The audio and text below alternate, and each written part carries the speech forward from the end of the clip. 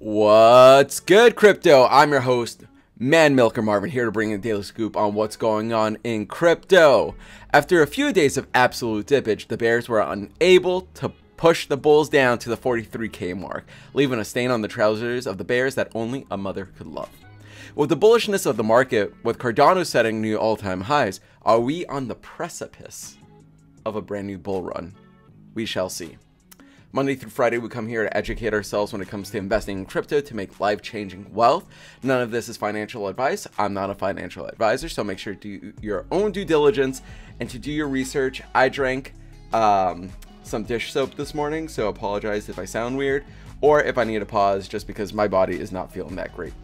It was an accident. Story for another time. But let's take a look at the market today. Looking fantastic. Bitcoin at $47,160, up 5.5% on the day. Really good to see this. Yesterday we were actually down in the 44s for the majority of the day. We actually dipped down in the middle of the night. I want to say not last night, but the night before, so 2 nights ago, whatever, down to like 43,800, 43,900. I remember because I was up and I was like, I think I might dip down a little bit, and it didn't, and that's what you get when you try to be greedy. And I mentioned this on yesterday's episode. Most of the time, anybody that does TA or follows TA or kind of has an idea of what's going on in the market are usually off, and it's funny because it's usually like $500 to $1,000 off. Like, everybody has exact prices. Like, I thought it was going to dip down to the 42.7 or $43,000 mark and then bounce back up. But instead, it did that like $1,000 more. And Bitcoin does that. Bitcoin does what Bitcoin wants at the end of the day. If Bitcoin doesn't want to go down that much, it won't. And we'll actually take a look at, some of the numbers and see what's going on there and why I think like it makes sense that, 44,000 or the high 43,000s was actually a good point for it to bounce back. So we'll take a look at that. Ethereum doing well, 7.5% on the day. Cardano smashing all-time highs at $2.52. I think it actually went up to $2.55. And I'll give you guys my price prediction for the short-term all-time high. I think Cardano has a lot of room to grow. Just taking a look at the market cap, I think this is going to be huge. I think Cardano is gonna explode. I'm really excited to see where Cardano will go. Now at number 3, flipping Binance Coin. Crazy to see that. We're up $8 billion from Binance Coin. But I do think Cardano has a short-term new all-time high, and it's gonna rally even more in my opinion. But I feel that we're gonna see some crazy gains if this is just like like I've been saying this like in the previous episode. This is just a taste of what's to come, which I'm super excited for. XRP up 11%, Dogecoin up 6.8%, Polkadot doing some really good things at almost $28. Solana had a little bit of a pullback. We hit $80. Solana now at about $72. That's about 10% off from its all-time high. So if you're considering buying Solana, you can wait to see if it dips a little bit. If not, maybe take a stab at it and be okay if, we're at $72 right now. And if it goes down a little bit, maybe spread out your buys. Dollar cost average, not financial advice. But if you're going to develop a position, that is kind of like what I would look forward to doing. But I'm not adding to any more of my Solana. I'm holding my Solana for a while. I think Solana could easily triple or quadruple. If it got to be at Cardano's level, we're looking at a $280, $300 Solana. I said earlier that 120 and 150 could be it, and I think that's a very conservative estimate. But we'll see how the rest of the bull market plays out. But overall, everything in the green for the most part. As we continue to scroll down, most projects are looking delicious. VeChain up 13.85%. Really good to see that. I want to see VeChain back 14-15 cents. I love VeChain. VeChain is one of my larger altcoin holds. I think VeChain has a lot of room to grow. So I'd love to see VeChain like blast off into the stratosphere. But overall, everything is looking fantastic. Really excited. I think Cardano is really leading the charge. and bringing a lot of excitement into the crypto space. I think when everyone sees like Bitcoin at this price, Ethereum at 32,200, you know, and then you see Cardano like at $2.50, you know, for a newbie, they think that, you know, that's a good price compared to everything else, not understanding like market caps and all. But I do think Cardano is going to be a very heavy hitter, especially with smart contracts rolling out next month. I think we can see some crazy things going on with Cardano. But everything looking positive. Everything looking positive. Really, really excited to see this. You know, I was wrong. Like, if Bitcoin doesn't go down 43,000, I'm not upset. Again, I'd rather be wrong and rich than the latter, to be honest. But let's dump into the charts. Again, I'm not a TA person. I'm not a chartist. I'm just telling you what I've been hearing and what I see and what makes sense. So we're going to jump into the trading view. Taking a look at the daily. So 2 days ago, on August 18th, we can see that we have a beautiful, I think this is called a morning star or doji candle. The importance of that is that you can see that it wicked down and closed just above, very, very small, over August 17th. So August 18th, we had a morning star candle, so just enough saying that, you know what, this is the line in the sand. So we have that wick down, and we can see that, you know, we tested this low, and the day before that, we tested the low at 44,000. So on the 17th, we tested a low of 44,000. And then again, the following day on August 18th, and then on the 19th, we see that we dipped down just a little bit below, 44,000, tapping into some liquidity. I think, you know, we really want to see, you know, who's going to be buying. And we see this large engulfing candle right here, crushing it, closing at, let's see, we closed at $46,760. That's huge. That's really, really good to see. And this morning star, typically after we see a morning star, we see a couple of consecutive green days. Those are, I believe, are called three marching men, or three white marching whatever candles. So if we see that this is a morning star, in fact, then we can see this as a reversal in terms of pattern. So we can actually expect to see today being another green day, and maybe tomorrow, and then that actually leads up into Sunday. And Sunday could be the day that really takes off. We could see a lot of volatility this weekend and possibly pushing through the $48,000 mark, which has been a resistance.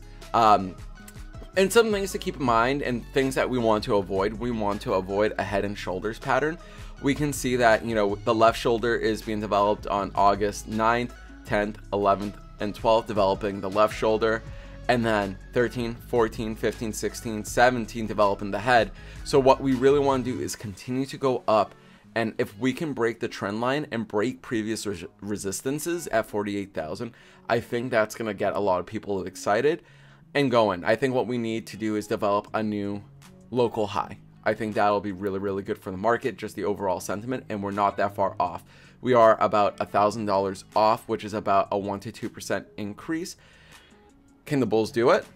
We'll find out. I don't have a crystal ball. I'm leaning bullish. I'm macro bullish, but, you know, with healthy pullbacks are fine. Those are great scooping opportunities to buy some cheap Bitcoin.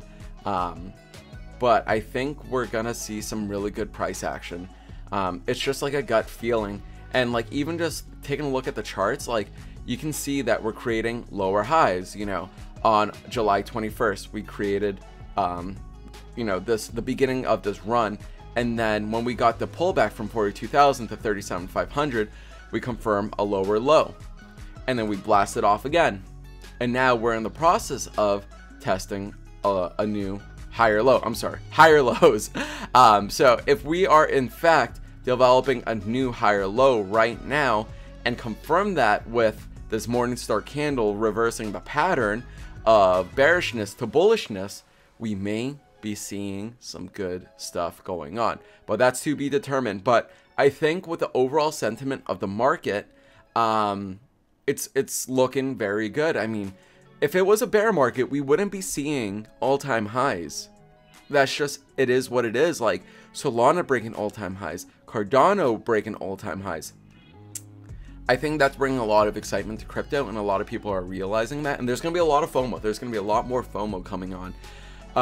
But I think that, you know, these altcoins are really the ones that are kind of driving the force of the bullish case, honestly. And I think gets a lot of people more exciting. And I think a lot of people are probably rotating. Like, it makes sense. Like, I'm doing it. Like, I take some profits and I throw it back into Bitcoin, because Bitcoin is still off from its all-time highs, and Bitcoin is Bitcoin, and you want to Bitcoin because Bitcoin is Bitcoin, right? No, but for real, like, rotate your profits, put some into projects that have a lot more room to grow and that are promising. For example, Bitcoin. So that's what I'm doing. And I wouldn't be surprised if people are just rotating and just putting back into Bitcoin, because that has a lot of room to grow. So that's what I think is going on in the market. And if we just, and especially on the daily chart, on the weekly, forget about it. The weekly is looking good too, I believe. Let's take a look. Yep. Right here. We're looking very, very good. So can we see us developing this monster of a wick down, testing new higher lows and continuing to go back up? Can we see us going up to 52,000? We'll find out. I would be super happy. My portfolio would be very, very happy. And just looking at the hourly chart, I like to take a look at this. Or, you know what, let's pull out the 4-hour chart. We can see here we have a descending channel with higher lows, right? We've got higher lows, higher lows, higher lows, higher lows. What we need to do is develop a new local high, get to 47, hit 48,000, and break out of that descending channel, because the last thing we want to do is do, again, the head and shoulders and stay in this descending channel, which could bring us down to 42,000, which was previous resistance turned to support. So we'll find out. If Bitcoin can get over 48,000 today, which it very could well do, weekend price action has been actually pretty solid for Bitcoin. We've seen some good run-ups on the weekend. So are we due for a really good run-up this weekend after a couple of days of consolidation? A lot of people argue that we need a little bit more, but you know what? When in a bull run, don't doubt Bitcoin, I personally believe.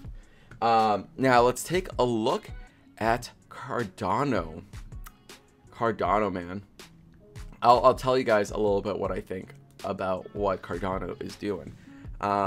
Looking at the trading view on the daily, man, look at this U-shaped recovery. It's like a mega, it's literally a mega cup and handle. If we take a look, we just go all the way down. We develop this little bit of, you know, of a handle, and then boom, skyrocket.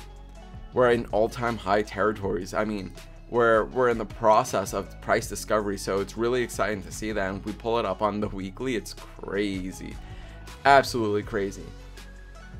I think my price prediction, honestly,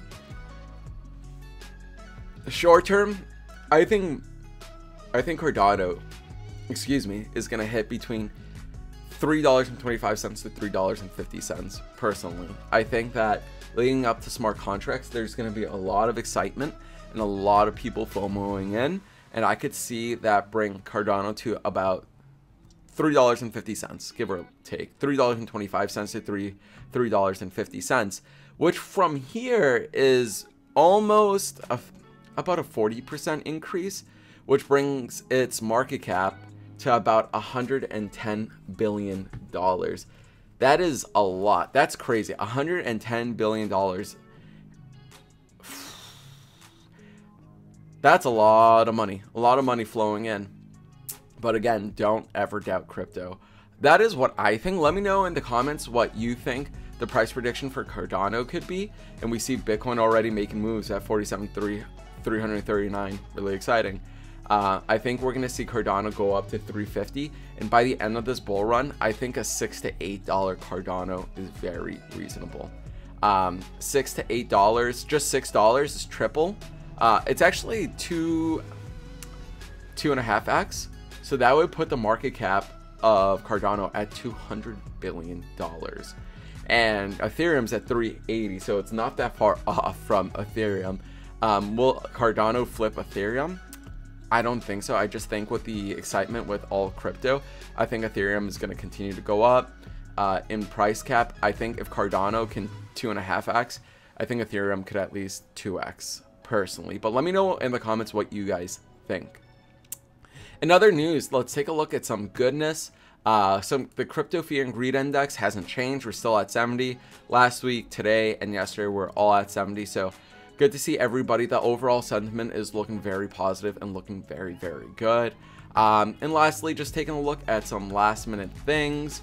Some good news overall. I mean, Coinbase adding $500 million worth of crypto to its balance sheets. You know, I'm surprised that Coinbase doesn't have more, but you know what? Better late than never.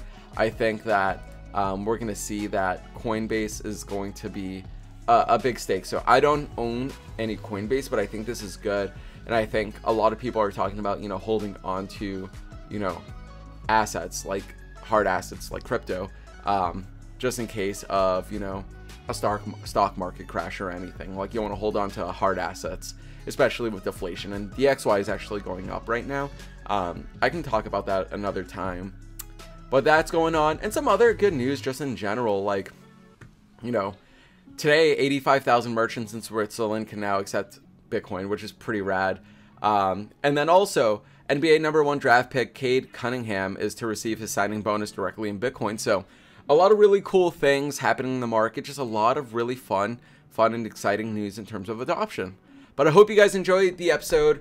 I'll be back on Monday. If anything crazy happens this weekend, if Bitcoin decides to like moon to 50,000 and beyond, then maybe I'll make an emergency episode, maybe a live stream. But I hope you guys enjoy the rest of your day, stay positive, and we have a lot of excitement in the market. There's a lot of goodness, and I think this is the beginning of the next bull run. Peace out, everyone.